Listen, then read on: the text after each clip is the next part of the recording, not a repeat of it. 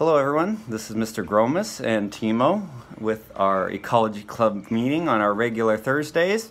Even though this will be our first virtual meeting, it's going to be an activity you all know and love, and it will help you use up all of your hoarded up toilet paper rolls.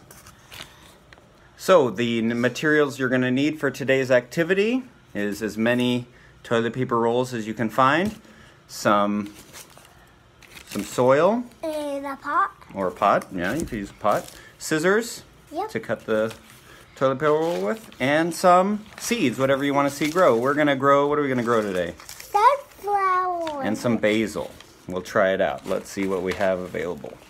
Alright, so to get started, you're going to take your toilet paper roll and make 4 cuts. I've already kind of cut them.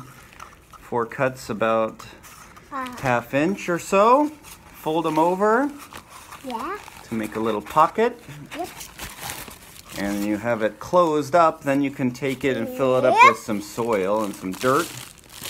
Oh, we like to get dirty, huh? Yeah, busy. Alright, what are we going to put in there, Timo? Oh, yep.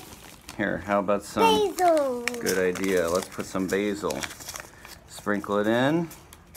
Add a little more soil.